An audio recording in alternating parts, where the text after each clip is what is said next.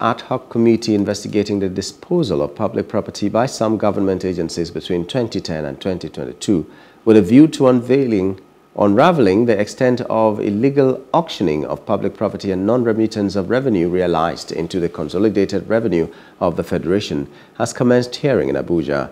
Chairman of the ad hoc committee, Professor Julius Ihonvere, says the committee will ensure that government assets and properties disposed followed all known global best practices and evaluation methods. Chairman of the committee says Section 88 and 89 of the Constitution empowers the National Assembly to summon or issue warrant of arrest on anyone or organization or agency who fails to honor invitation to appear before it. Let me list those that have ignored, refused to comply, or blatantly disregarded our invitation. Nigeria Ports Authority, Nigeria Maritime Authority and Safety Agency, Nigeria Railway Corporation, Nigeria Customs Service. Those ones are Ogun River Basin,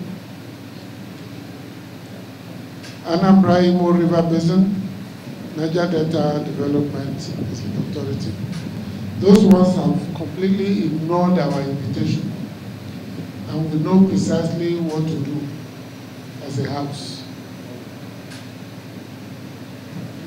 I want to also use this to summon here the Ministry of Water Resources. The clerk will do a letter to them, since they were fully responsible